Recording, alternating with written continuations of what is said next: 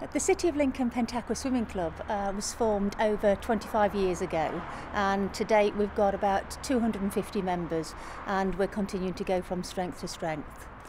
I think one of the biggest assets the club's got is just how friendly a club we really are. We've developed a coaching plan due to the fact that we don't have a head coach at the moment. Not having a head coach could be a disadvantage, but actually we're proving otherwise with the teaching plan that's in place. For example, last weekend we had our in-house sprints meet and there were 156 new PBs, which shows you just the quality of swimming, the quality of coaching and the direction the club's going in.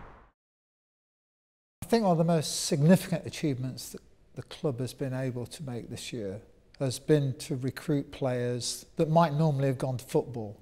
So I think Kesteven's biggest achievement is to bring rugby to people that probably didn't even know it existed.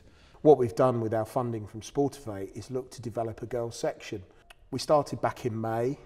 We've got to have an under-13s team.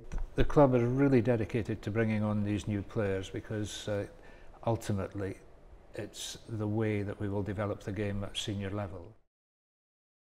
In 2011, Lindham is actually 155 years old, so there's obviously a huge heritage there.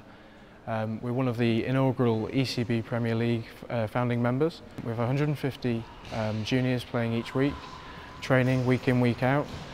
We've got 6 senior teams, one of which is new this year as a ladies team.